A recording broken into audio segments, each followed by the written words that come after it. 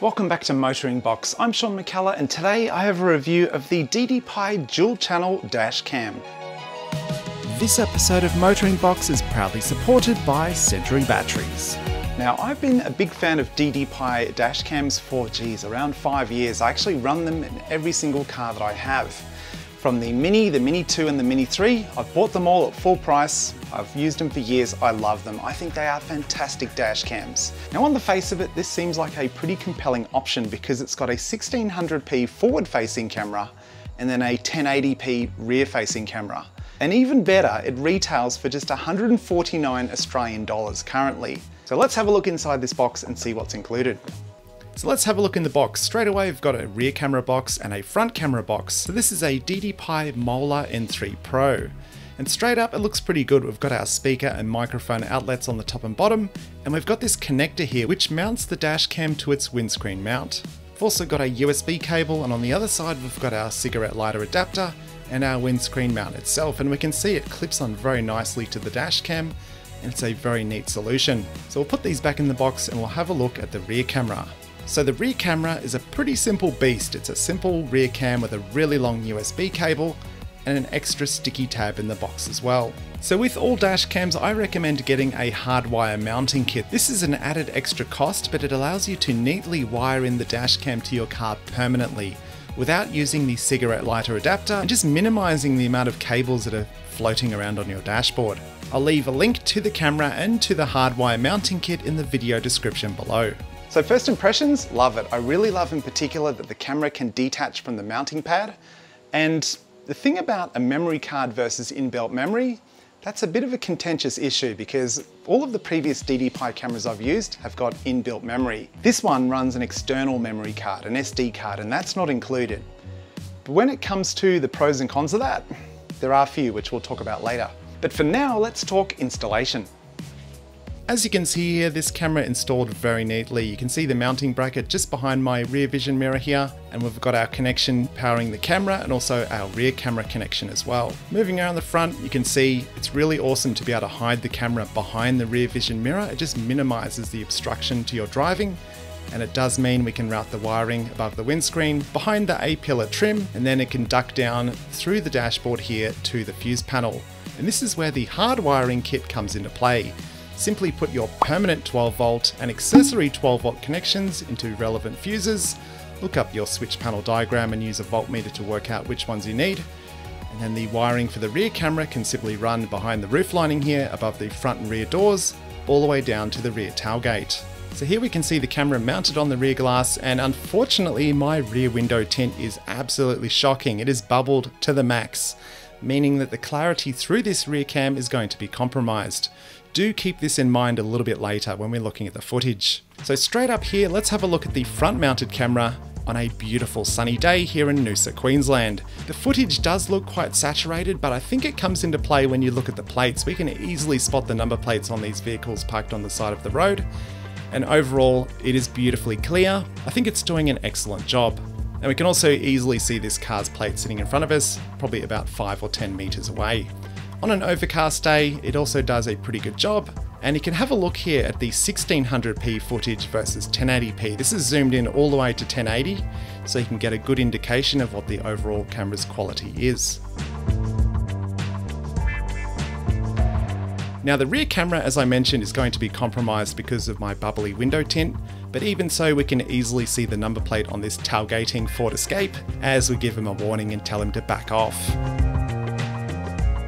Now dash cams come into their own at catching all of those crazy things that you see happening on the road, and the camera even works well at dusk. This is a really low light situation, but even so, it looks nice and bright, and you can easily spot the number plates on the 3 nearest cars sitting here in front of us. This scene was actually a lot darker than it looks here on screen, but even so, have a look, you can spot the plates easily. You can almost read the plates on that white Commodore sitting at the front there too.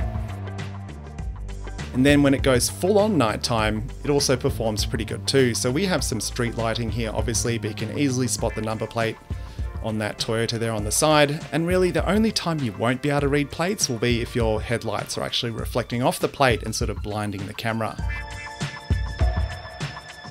Now this street here was a lot darker, but the camera's done a great job at really capturing every little skerrick of light it can, and you can even just make out the number plate on that car which we're driving past there at the moment. So overall, I think it's done a really great job. Now I know what you guys are thinking, that rear footage was not very clear. Well, let me show you something. We'll open up the glass.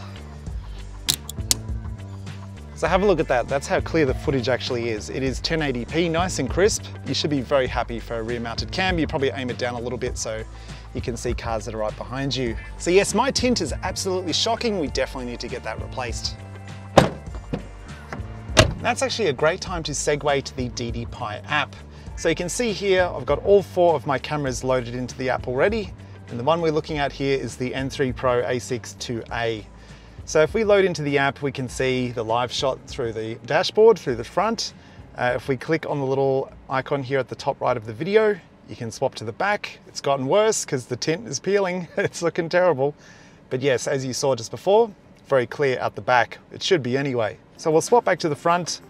You've got readouts here, you've got a G meter readout, you've got your north, south, east, west orientation, you've got your speed as well, of course, which is important for evidence if you have something happen and you need to prove something. And also the app lets you capture video and photos directly from the app, save them onto your phone, do whatever you want with them. So my other 3 DDPAI cameras all have inbuilt storage, and that means I am limited purely to this app to download footage and whatnot. And usually that's okay, because if you're getting footage off your dash cam, it's probably a maximum of 30 seconds worth of footage that you'd be after if you're just proving what happened, if it was an accident or just something stupid that you saw on the road, it'd be a short clip. So if you're after a clip which is only that long, it'll take you about a minute maximum to get in the app, find the spot, download the clip, and you're done. But the disadvantage is that if you're after longer footage than that, it's gonna take forever. And that is where the benefit of this camera really shines for me, and that is you can simply detach the camera from the mounting pad, take it inside, and then take out the SD card, put it in a card reader on your PC, download all the files at up to 80 to 100 megabytes per second. So we can cycle back through the app here and see where we just were. That was about 15 minutes ago, I was sitting at a red light. But yeah, you can go through, cycle back as many days or as far as you can, and that'll depend on the SD card size. We can also hit this little button at the top right of the screen to go into the settings, where we have volume, which I don't want my camera to make any sound at all, so I mute it. You've got a guide for installing the cam that'll give you the horizon and the front line to help you line it up. I've got them turned off now. You can rotate the rear lens up, down, left or right. You can set the video encoding, the resolution. So I've got it set to the full 2K 1600p. You can drop it down to 1080 if you want. The rear cam is always 1080, but yeah, this is for the front one. We have whether you want the microphone to record, which mine is. You can show the date, watermark, and the speed on the video. And when you capture photos, you can set it to capture 10 seconds or however long worth of videos or not you want to recover or record at that time. You can also select the collision sensitivity. You can also detect what happens when the engine is stopped when you park. Does it record a time-lapse video? Is it doing normal recording? Or is it dormant? You can set the name, password, you can manage the storage. So I've only got 32 gigs worth of storage, about 29.7 gigs reported. So yeah, I think the app is awesome. I've been using this app for years now on all my other cameras. It's the same app no matter what DDPAI camera you buy. It links in through here. It's awesome if you've got multiple cams like me. They're all through here. The app's quick. The Wi-Fi is pretty quick as well. It downloads clips in almost real-time speed. So if you're after a 30-second clip, it'll take about 30 seconds to download, which is pretty good. So overall, I have to say this camera to me is a bargain. I've paid hundreds of dollars for my other cameras. Some of them were 200 and something, $300 back in the day. To buy this dual camera setup for $149, and at the moment as well, they've got a $30 off on the Amazon link if you hit that in the description below. $119 is what it'll cost you. For a camera of this quality and the reliability that I've come to expect from DDPAI, I think it's an amazing deal. A lot of cameras, cheaper ones, can suffer from issues to do with overheating, especially in Australia in the summer. I've been running this camera for about 2 weeks and it's been through a heat wave here in Queensland. It is not put a foot wrong, to be honest. It has recorded flawlessly, not a problem. So really, if you take away anything from this video, even though this is a really cheap camera setup, DDPAI know how to make dash cams. They do a really good job of it. So yeah, that's about it, guys. I think it is a really good dash cam for the money. I would quite happily run this setup in every single one of my cars. I think it matches the quality of the DDPAI Mini 3, which I run in one of my other vehicles for the front cam. But this is a dual cam setup for 119 bucks if you use that voucher. You can't go wrong. But yeah, if you have any questions, put them in the comment section below. I'll be happy to help. Otherwise, thank you very much for watching. Have a good one, and I'll see you next time.